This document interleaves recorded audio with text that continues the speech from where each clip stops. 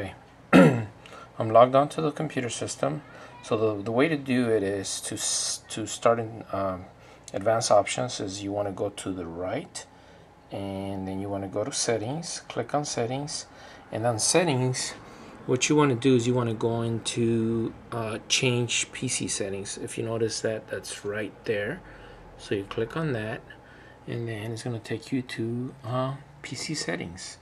Alright, now you're going to go into general options. So we're going to go into general options. Okay, click here.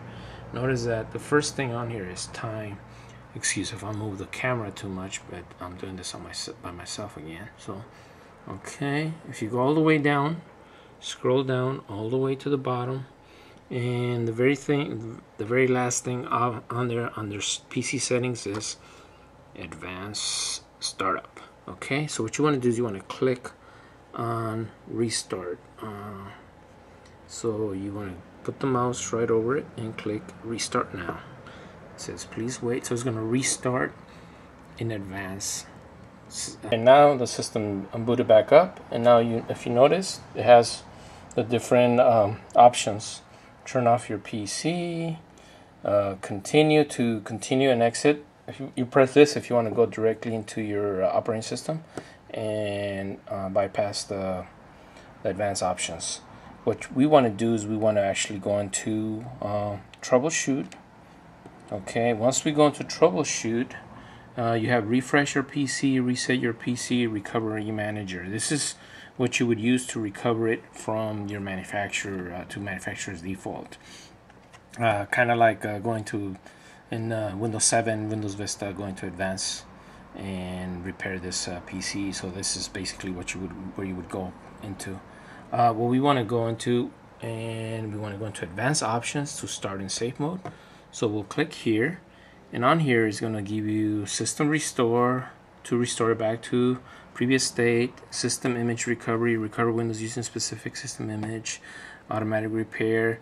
What we want to do is we actually want to go into startup settings here. We have a video for the UEFI firmware settings to change it, but in this video we're concentrating on starting a safe mode. So click on startup settings here.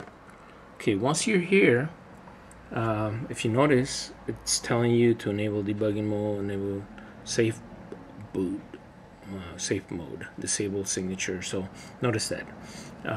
So what you want to do now is, if you wanted to start up in this mode, you go back here and you just click on this button and restart, and we just wait for it to restart, and you're gonna see something familiar once it restarts.